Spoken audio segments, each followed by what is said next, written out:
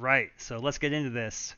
One of the biggest challenges I have as an indie game developer is how am I going to find and fix all of my bugs?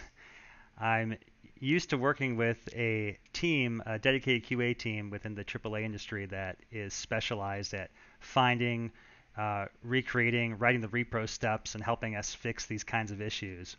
But as a sole developer, I don't have that luxury. So what I've done is decided to turn to my player community for help. Right now, I've got an early access. This is my game Summoner's Fate, and the small group of players right now are getting to enjoy it before it's done. And in exchange, they are helping me find some bugs and fix them with this handy tool I've created. So when the user encounters a bug, they can go into the menu and tap this report bug button and say, I found a bug when I did XYZ thing, right? And what's cool about this is it will also trigger automatically if the game detects an error and pulls up a stack trace, it'll fire this automatically. So the user will be alerted that, hey, something's wrong. Let us know what you did so we can find it, right? And so what's cool about this is that one of the specialized things QA is really good at doing is writing these detailed repro steps because it's really hard for engineers to fix a bug unless we really understand the exact series of steps so that we can recreate the issue and really fix it. And so what's cool is that this tool will actually do that automatically by creating the interactive steps the user's done up to that point so I can load it into the game and see the actual state that they saw prior to the bug happening.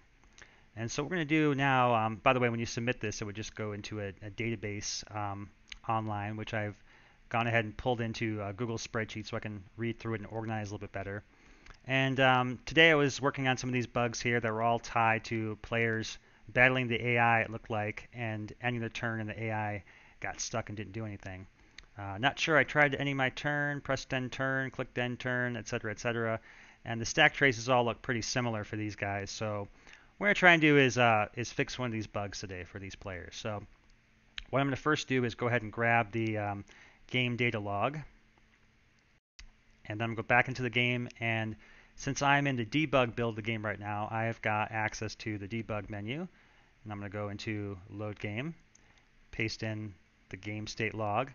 And what I'm going to do is type in the actual player's username here, scribe, and that is so that I can recreate it and see things as they saw it as the player. So I'm going to be playing as scribe here and loading up this game.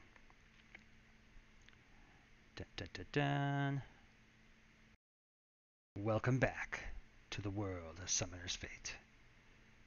Okay, so here we are. Oh, yeah, there's his gladiator he was talking about. And yeah, nothing happened in the end turn there. So that's probably expected for right now because the AI never did anything, so there was no other part to that log. What we're going to do so we can recreate that a little better is go back into the load game, and I'm going to delete that last interaction, which would have been the end turn command, and then we're going to reload it again, and so we can see what happens when we actually try to end that turn. And what I'm hoping for is that this should hopefully give us a exact reproduction of the game state and allow us to see what's going on in the code. So, yep, he was right. That was the last thing he did. And then ended turn. And yes. And let's see what happens. Oh, okay. Yes, there we go. So in the debug mode, in the debugger here, I can actually see what's going on. And so it looks like, based on the trace here, we've got a 1009 error, null object reference. Probably the most common thing I see usually in these bug reports. All right, so let's take a look. I'm going to go ahead and dive into the variables here, and it looks like ability user is trying to access a property, but ability user is null. So that would explain why we're getting an error here. And what I want to do now is kind of try to understand what's really happening, what caused this bug. And one of the things I noticed when I was watching the game replay was that summoner character that the AI was representing had very low life left. So when the AI does their turn, they do a series of simulations to kind of predict what they should do next. And part of that simulation involves the player responding to them with their counterattacks and turns. And so my guess is that what probably happened is that summoner died during the simulation, and for some reason it was failing the check to do their turn. So I'm going to go ahead and see if I can find and validate that. So we're going to look at the actual player state here. I want to find the actual player state here, and the hero is null. Okay, so that tells me that the summoner is null, and I knew already that, let's go back to that thing again here. This action is a spell, so it's on a card. And so when the summoner dies and is assigned null, it also assigns null to the card. So that should have stopped in the simulation with this check we had here, can be used. So here's where it would have simulated. Action can be used true. And this should have returned false since the summoner was killed, and then it would have not done any of this stuff or tried to. But we have a error with our stack here. So really, I think this is a pretty simple fix. What we need to do is check to see if the ability user is null, and then make sure we return an appropriate statement for the action user no longer in play. And it looks like I've already got one here. Action user is no longer in play, so I'm going to stop this debug session, and we're going to attempt to fix it. What I'm going to do is go here and grab this block, which probably should have been first in this check. And so what this function is doing is simply checking the legality of an action and determining whether it can be used. If it returns a disabled explanation, it means it can't be used, and the text is telling you why. Now with this, it's still going to get that same error because, remember, ability user is null. So I'm going to add a check here for ability user equal to null, or. And that way, if the ability user is null, it'll get the same message without throwing the error. With these OR statements, it won't bother to check the other ones if the first one returns true. So let's just verify. If ability user is null, which means there's no longer card user, the ability user has been removed from play, or the ability user is deactivated, then that should say no longer in play. All right, so we're going to go ahead and save that. Okay, and then I'm going to go ahead and attempt to debug once more. Okay, so this guy is going to build, and yeah, debugging, running the simulator. All right. So this is kind of exciting.